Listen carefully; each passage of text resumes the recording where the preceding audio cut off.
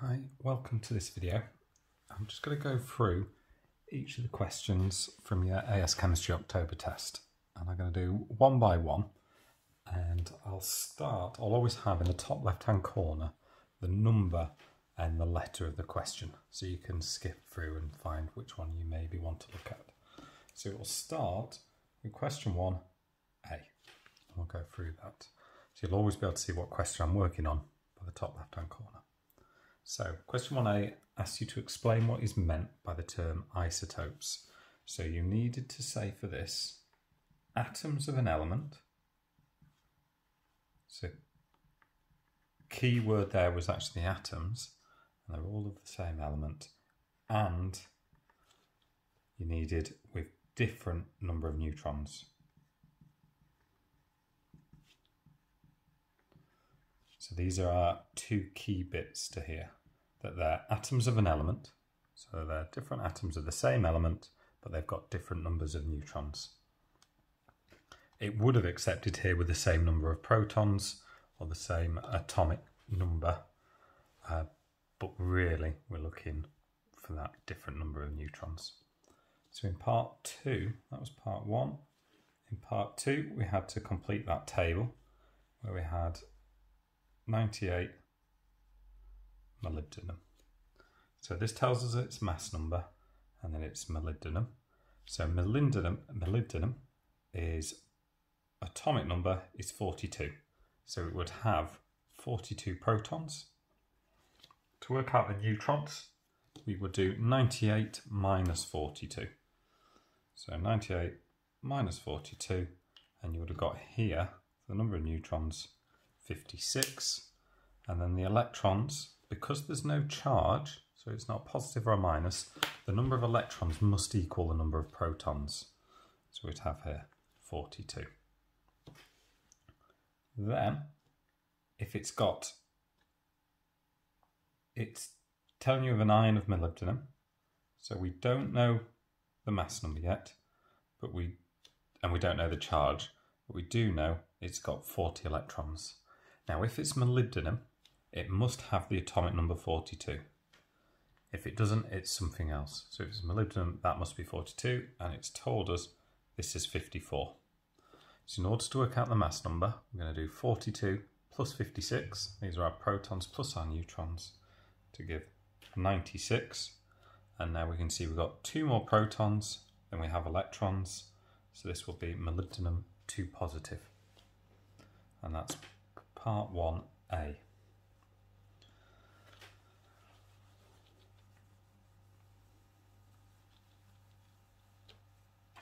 So in part 1B, we then have which isotope is used as the standard measurement of relative isotopic mass. We use, it's a carbon atom, but there are 3 types of carbon, carbon 12, carbon 13 and carbon 14, so we need to specify that it's carbon 12 for 1B. So 1C is our first calculation. So in 1C, in the manufacture of molybdenum metal, an oxide of molybdenum is reacted with hydrogen gas. So we have MoO3 plus 3H2 goes to molybdenum by itself and 3H2O. So there's our equation. It tells us that a chemist reacts 2.878 grams of molybdenum. So we know our mass here. We've got 2.878 grams of molybdenum. Calculate the volume of hydrogen gas.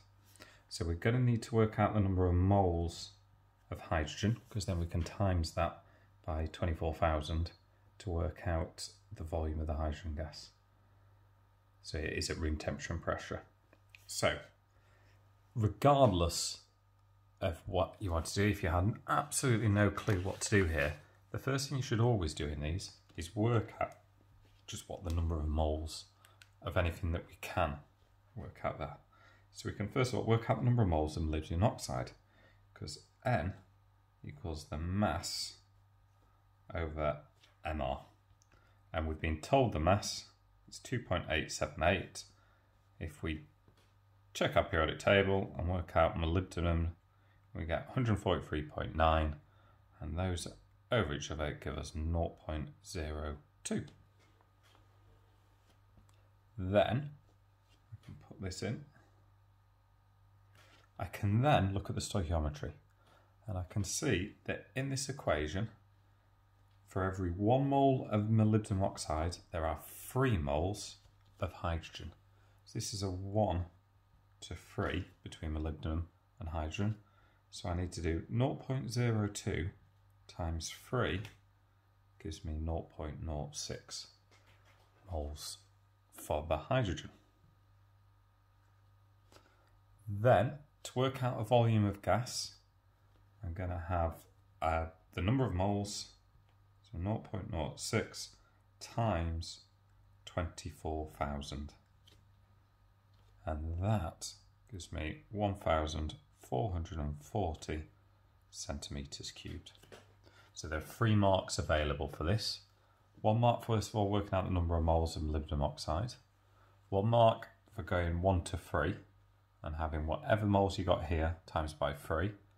And then 1 mark for taking this number and timesing it by 24,000. If it's all correct, you'd have 1,440 centimetres cubed.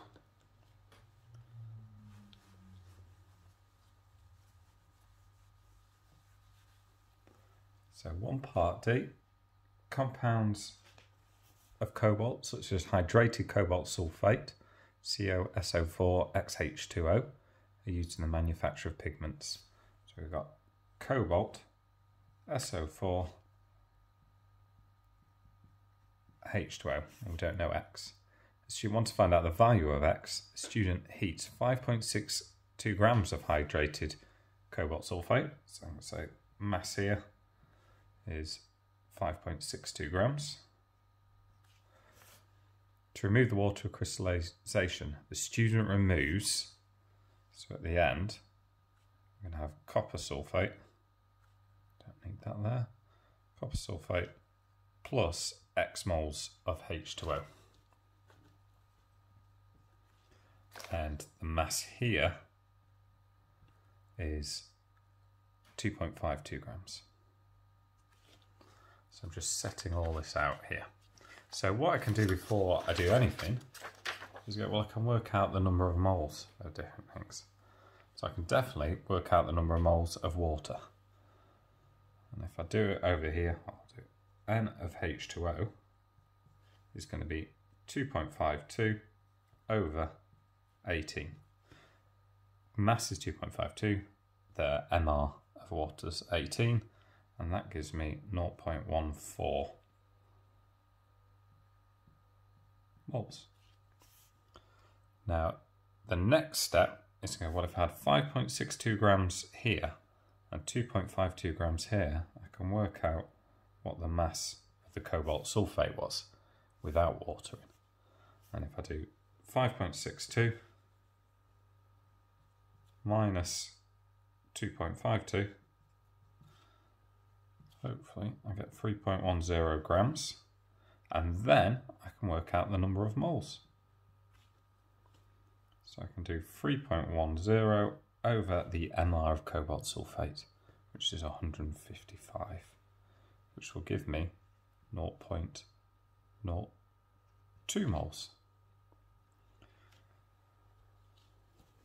And what that tells me is that if I have 0.02 moles of the cobalt sulfate, I'll have 0.14 moles produced of H2O. So I can see the ratio. What I want to see is if I have one of these, how many moles of this will be produced. So I can see that the ratio of what these are. So I'll take 0.14 and divide it by 0.02, and that will give me 7. So if I had one of these, there'd be 7 H2Os. So X equals 7, or cobalt sulfate, 7 H2O. For every 1 cobalt sulfate, there'll be 7 H2Os.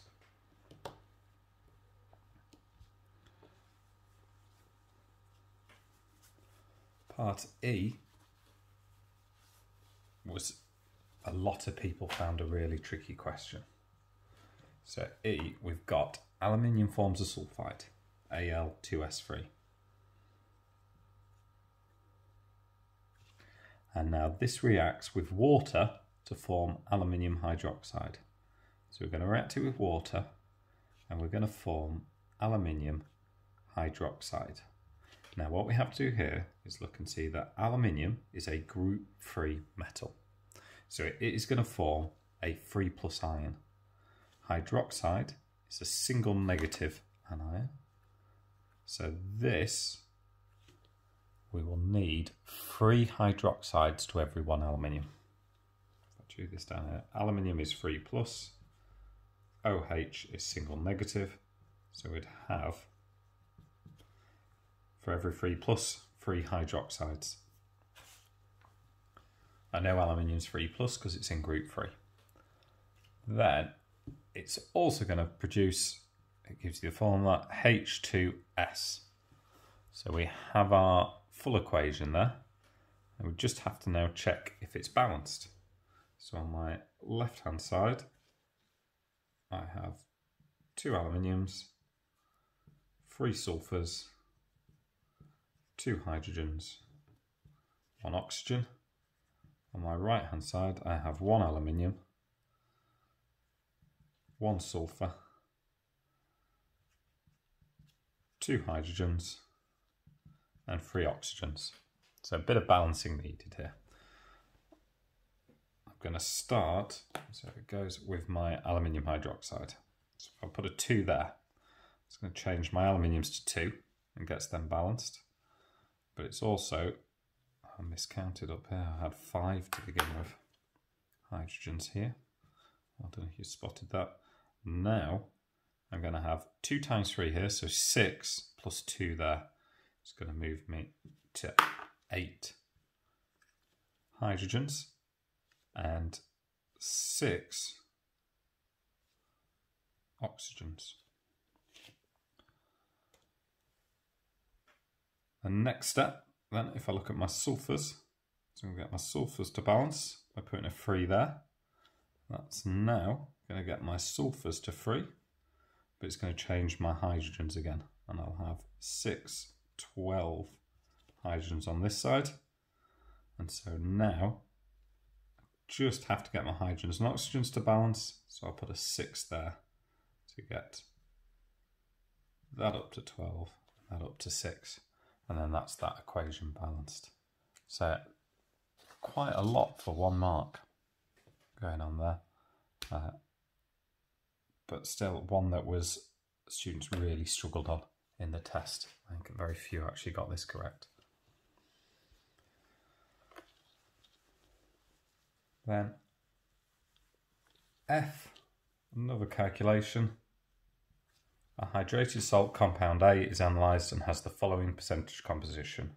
We've got chromium at 19.51%, chlorine at 39.96%, hydrogen at 4.51%, and oxygen at 36.02%. So the first thing we need to do is divide each by their individual atomic masses. So chromium will be divided by 52 to give us 0.375, chlorine by 35.5 to give us 1.126, hydrogen by 1 to give us 4.51, and oxygen by 16 to give us 2.25. So next we're going to divide by the smallest, which is 0.375. So each individual one will get divided by this smallest number to get us the ratio. And we'll have here 1, then 3, then 12, then 6. So our empirical formula is Cr Cl3 6H2O, or 12H 6 O's. If you wanted to, you could write it either way, but it does tell you it's a hydrated salt, so we can then put the hydrated water in. But you would have got the marks for having CrCl3 H12O6 instead. So either one of those was fine. And that was question 1. You got 1 mark for this row, 1 mark for this row, and then 1 mark for either of these.